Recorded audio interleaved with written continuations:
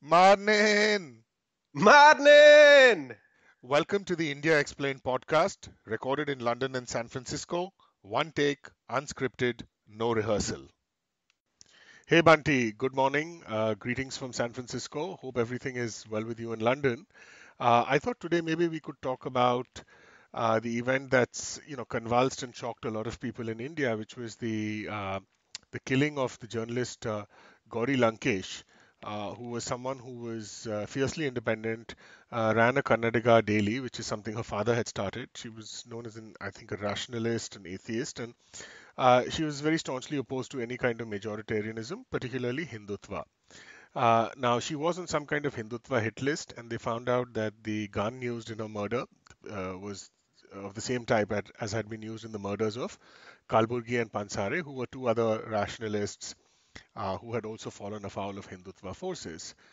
Since that's happened, there's been a number of things. Number of people online have actually celebrated her death. Some of them happen to be followed by our Prime Minister Modi. That made the headlines in the New York Times.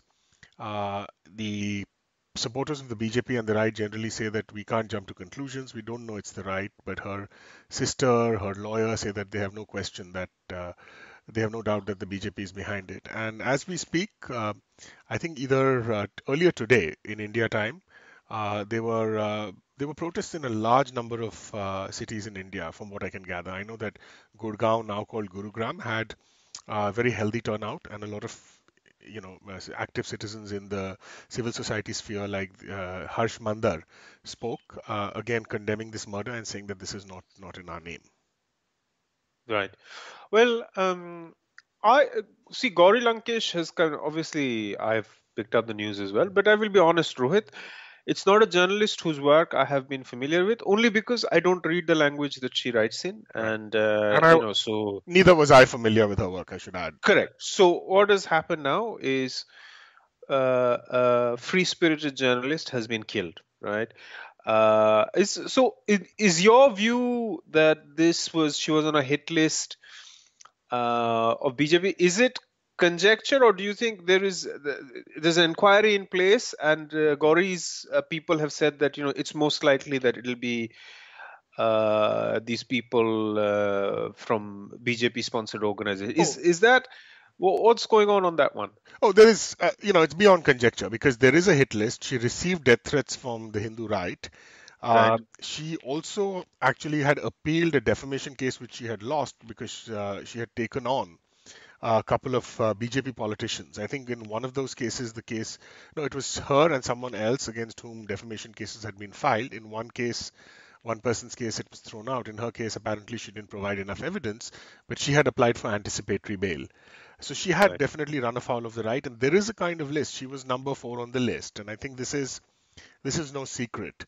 So, Okay. so that I think now the interesting question here is that what is the role of the BJP in particular in this murder? There's a whole range of these Hindu right organizations, and Mm. many of them are fringe, and the way they function is through a structure of plausible deniability. That's sort of been the role of the RSS as well, right? We know, for instance, that the RSS has played a role in riots, Right. but it always denies having done any such thing, saying we are a non-political organization, we're a social cultural organization, or that we have nothing to do with the Bajrang Dal or the Vanar Sena or the Sri Ram Sena, one of these many organizations.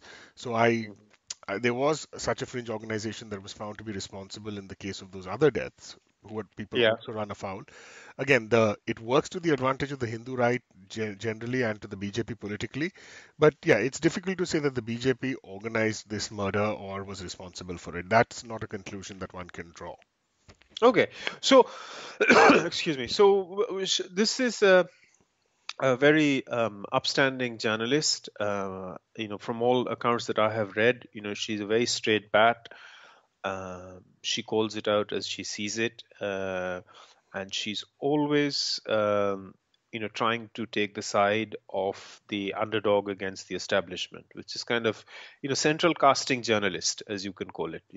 As central casting as it gets. So, very Right. filmy, as in I have not seen visuals of her with jhola or not, but the mind's eye thinks of her as a person who is kind of completely married to the imagery of championing the underdog, questioning the establishment, etc., etc., and going out on a limb and running a paper by herself, which is not prone to subscription sponsorship. Because one thing I did pick up is the paper that she ran didn't take sponsorship, because nowadays It didn't in take Indian. it didn't take advertisements, but it was actually sustained Yeah. by subscriptions.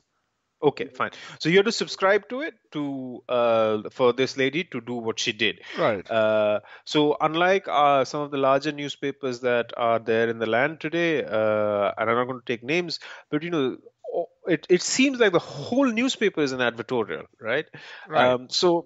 In a contrast to that kind of journalism, she was at another end, obviously operating in a regional language, and therefore her sphere of influence limited, not on national stage. Thus, my initial ignorance. Now, Right. look, there are two angles on this story. One is that we could go and talk about the fact that an upstanding journalist has been killed, right? Right. Now, my question is, it's probably not the first time this has happened. This has happened in other Right. governments' watch. I mean, Indira Gandhi was notorious for doing this. She would, bark and cajole people to write particular things in a particular way. Sure. So there is history of government intimidating press. What I'd like to pick up on is something different, which is uh, this type of behavior is almost commonplace and acceptable in places like Bangladesh, in places like Pakistan, Russia uh, Russia, is the where, worst. yeah. So what happens is it's almost like the bullying of journalists and kind of journalists not being able to. Indians generally, the perception of Indians generally, we are very polite but devious people, right? We will never say things to people's face. Hmm. We will say yes sir in the face, and then go away and write something devious about it. But one of the things that I've noticed about Indian journalism is there are lots of people who take adversarial positions. That's been going down recently Right. because Right. this government is on the front foot. The moot point that I want to make is we are surrounded by nations in the region where free and fair journalism is almost near impossible to achieve. Right. I think that this lady's death, unfortunate and completely needs investigation, is solving. I think it's really commendable that there has been protests, there has been widespread coverage, and the fact that it is snowballing. Because in the scheme of things, in a nation of 1.2 billion people, Kannada speaking audience, I'm going to riff on numbers, but let's assume it's 40 million people or 60 million people, right? In the Right. scheme of things, she's a very bit part player, right? And the fact that her death has captured national imagination, and people are saying, come on, this is, irrespective of your politics, this is uncalled for and not correct. I think that is, I'm not sure this would happen in Bangladesh. I'm not sure this would happen Sure. in Pakistan. Yeah. Yeah. Yeah. I think the one thing is we can lament the death of a very upstanding journalist, and I think that is fair to do. Um, but I think the contrarian view would be okay, something bad happens. What's the reaction of the body politic in the country? So, are there media organizations who are trying to spin this into a scooter accident or like she got bit by a dog, some kind of random thing Well, like that? worse, because the propaganda line from the BJP's troll army is very clearly that that this was the work of Naxalites, because she had also pissed off Naxalites, and that happened sometimes. She was sympathetic to the Naxalite movement, seeing it as a kind of movement that opposed injustice, and one could have agreed or disagreed with her on that. But they're using that to basically claim that the Naxalites got her, but that claim has been conclusively rubbished. It's been rubbished by her sister, by a number of other people. Her Yeah, brother, interestingly, is someone who's joining the BJP. So I don't know whether her brother has endorsed that theory, but one way or another, the BJP's sort of online army is out in full swing.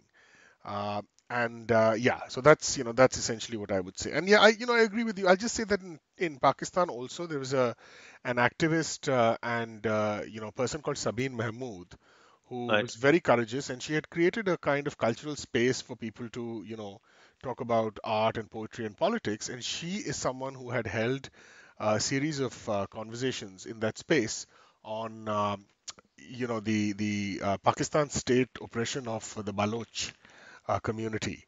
And Right. as a result of that, she was assassinated. And I believe that they were protests. They may not have been very large in number. There's another, former journalist, I shouldn't say former journalist, Raza Rumi, and I just know him a little bit. He's someone who I think he's, opposed the Pakistani states and the Islamist attack on Ahmadis and so on. So there was an assassination attempt on him. He's in Washington, based in Washington right now. Right. So there are voices that speak out, but yes, I think we've had this tradition in the 70s and even 80s of protest and organization for a number of issues. The Yeah. Rajiv Gandhi government, I remember I was in school then, and in India Today, I remember a story. The Rajiv Gandhi government had tried to introduce a very draconian bill which would have Yeah. severely curtailed journalists' rights, and there was such a backlash from journalists that the government decided to do away with it. Now, what's disheartening, it's heartening to see that civil society is standing up, but what's disheartening is the mainstream media. India Today, such a illustrious, distinguished sort of tradition. They've completely now kowtowed and become mouthpieces of this government, and they're terrified. They're actually scared, after seeing how the government went after NDTV and so on. So they're just following the orders from the government, it seems.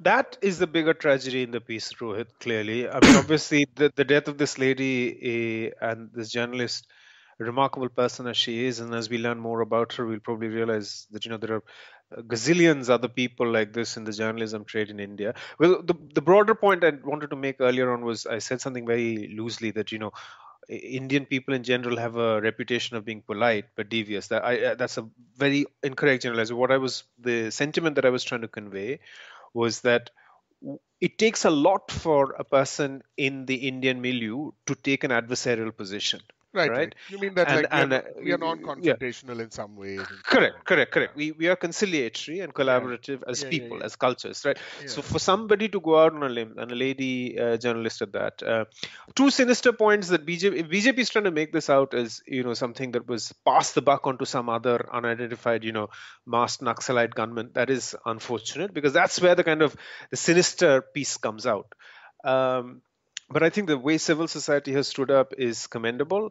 Um, but I mean, I think it's sad. I mean, the fact that we are gradually going down the area where media, this kind of contested the scrutinizing media Right. is going away, which is probably another conversation. And look, NDTV, we've done an episode on NDTV. They are no beacons, Right, they are right, not. right. We don't want to put them on a pedestal. They have No, their no, no. flaws, No paragons of but virtue, right. but look, I hope this gets inquired into properly and the people who've done it brought to justice. And we hope that civil society consternation at this and demonstrate, um, standing up for it leads to something somewhere. All right. I think on that hopeful note, I think we should wrap this episode up. So we'll be back with another episode right away, actually. Take care, man. Take care. Bye bye. All right.